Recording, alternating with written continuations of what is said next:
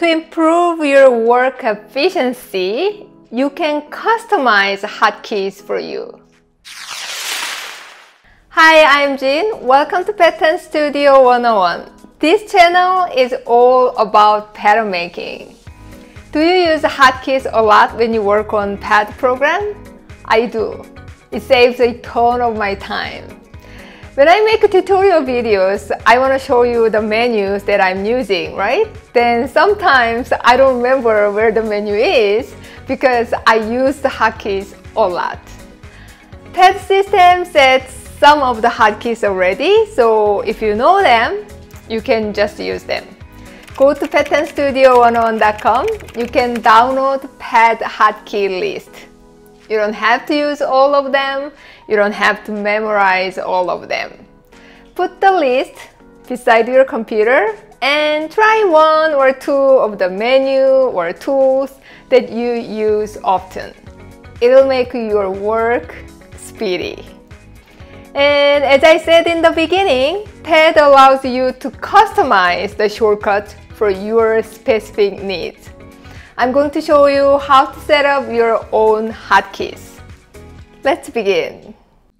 Before we customize the hotkeys, let me show you a few shortcuts that I'm using very often. Go to the menu and View.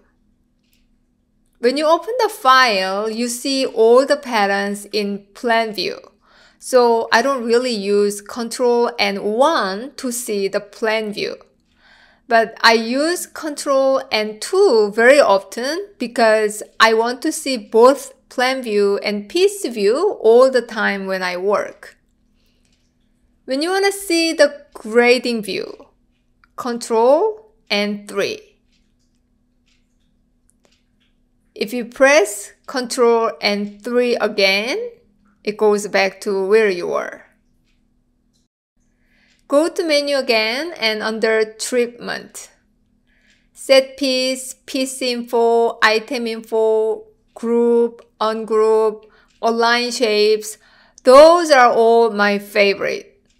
I use these hotkeys all the time. Let's make some of your own hotkeys.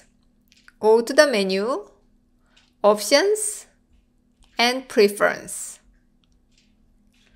You can click this little triangle or make the box big enough so you can see all the tabs.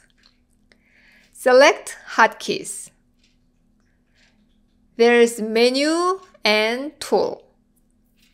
Under Menu, you have File, Edit, let's see, Treatment.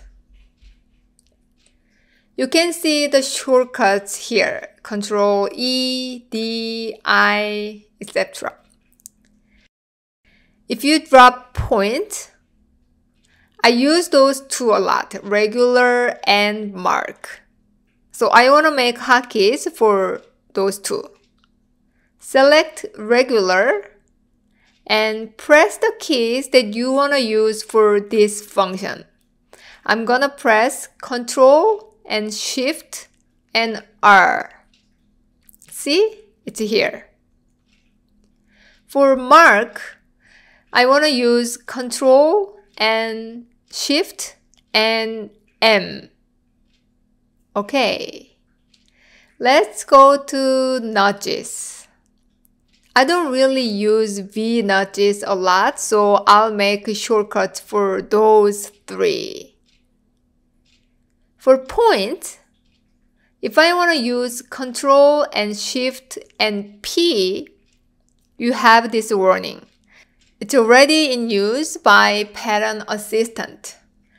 If you want to keep this shortcut for the Pattern Assistant, you have to assign another key for point. But because I don't really use Pattern Assistant often, I'm going to remove it. So select Pattern Assistant and press the delete key on your keyboard. And you can use it for point. For single notch, Ctrl and Shift and S. For double notch, Ctrl and Shift and D. And click apply and OK. Let's see if it's working. I have a single nut here. Control and Shift and P. No notch anymore, right? It changed it to point. Control and Shift and M. It is now mark point.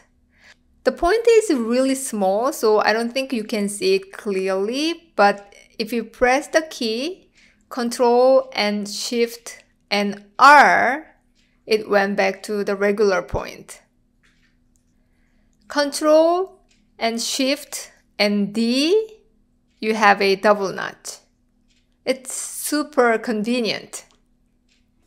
Download Pad Hotkey shortcut on my website, patternstudio101.com, and add your own hotkeys. This channel is totally dedicated for young professionals to take their pattern making skills to the next level.